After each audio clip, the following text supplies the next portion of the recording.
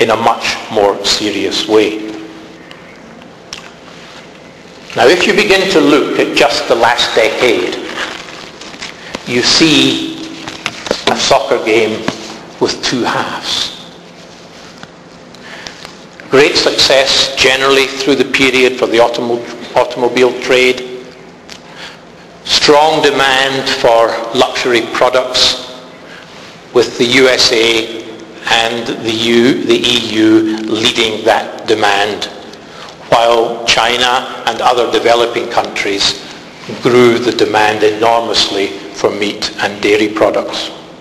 Production continued to move to Asia. We'd seen that happening through the 90s, and the consumers in the United States and the EU were delighted by seeing regularly lowering prices, and they accelerated that trend. Actually, to the point that our worldwide footwear and leather industry got quite surprised at the huge acceleration of manufacturing towards China.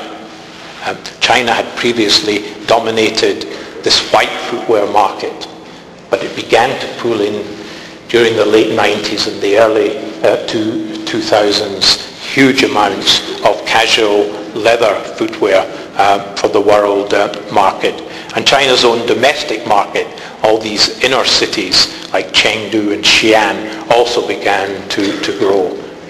And in some of the bigger organizations, because China absolutely dominates shoe factories making 20,000 pairs per day or employing more than 10,000 workers. And they linked their tanneries to their shoe factories to get much more rapid delivery time and much higher levels of efficiency. And this kind of coincided with a period where the Brazilian currency rose in value. And so many of the big global brands decided to go very largely, 90%, 95%, to a one-country supply policy of taking everything from China. And we reached a point during the decade where we really began to wonder if all the world's shoemaking, and along with many other elements of manufacture of consumer products, was going to be done only by China. Now, we've always known making a leather jacket or a pair of shoes was labor intensive. We'd always expected to see that moving around the world based on labor costs. And we had, and we saw that too, expected that tanning would move less easily. It's more capital intensive. It's harder to move the big drums around. One country which stood out in all this has been Italy. Doesn't have a huge raw material supply, it doesn't have a huge domestic market, but its tanning industry has been phenomenally sticky and been capable of, despite hit after hit over the last 20 years, its tanning industry has managed to remain remarkably strong. So while China took 2/3 of all the world's footwear manufacture, it's only taken less than 1/3 of the tanning capacity in the world. And we see two phenomena related to tanning. One is, where will their customers be? The shoe factories, the car factories, or more importantly, the car seat makers. And the second, where will the raw hides be? And that's leading to some new configurations, particularly if where the raw hides are, there is a good setup to handle high volumes of waste material. So you see, on the one hand, quite a lot of tanning holding back to where the hides and skin supply are, and another group of tanning moving to where the shoe factories, the garment factories, and the upholstery users are. And we move a lot of leather about in pickle, in wet blue, and in crust. So there are many options in this dynamic for doing different bits of the process in different parts. And so with the US and the Brazilian hide producers actually now investing in tanning, and we're not quite clear what the motive of this is. Is it a defensive one after the recent crisis in the economy, or is it a deliberate long-term strategy?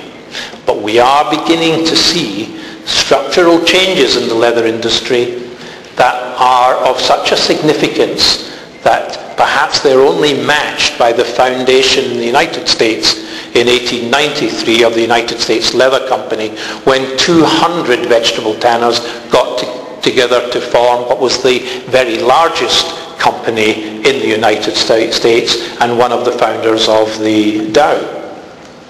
So this whole dynamic is moving at the moment very quickly around the world. But in the middle of the decade, China made some very big decisions about its own future. It was not going to accept tannery pollution as an inevitable consequence of development. And it didn't want to make forever what it considered to be low added value, such as low-priced, low-grade footwear and garments. And it wanted to move up the value chain and make computers, motor cars, and aeroplanes.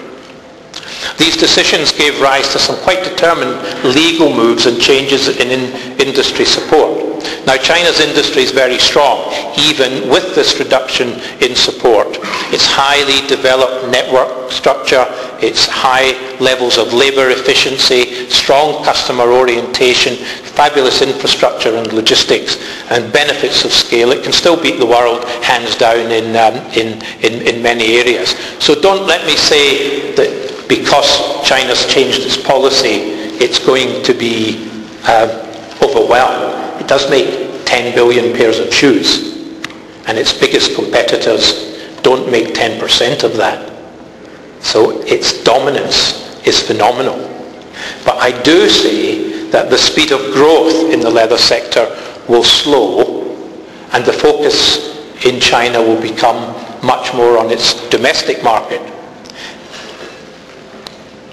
In China, if you want to reach its domestic market, 2005, 80% to meet and sell to 80% of middle-class Chinese, you had to have stores in 60 different Chinese cities. By 2020, that'll be 212 Chinese cities, as China doesn't want to grow any more megacities like Shanghai. I wonder how many Mexican footwear brands have stores in 60 Chinese cities right now. It's an interesting question. What this all did though, and these changes, is it changed the orientation of all of our thinking.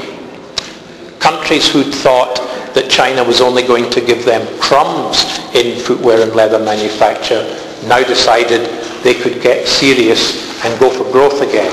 And we've seen some very strong growth in the last 2 to 3 years in Indonesia, where clients who'd left for China have gone back, in Bangladesh, in India, in Vietnam, and in Africa. We've seen it in Ethiopia, which is becoming a blueprint for sub-Saharan Africa.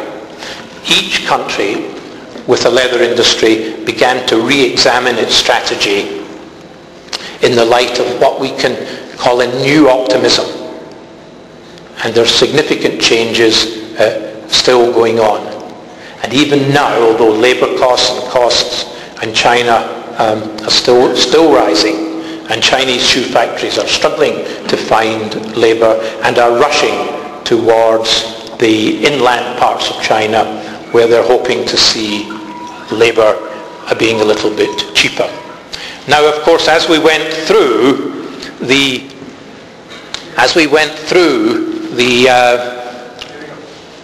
20th century, the last decade, we were hit by another big impact. Excuse me.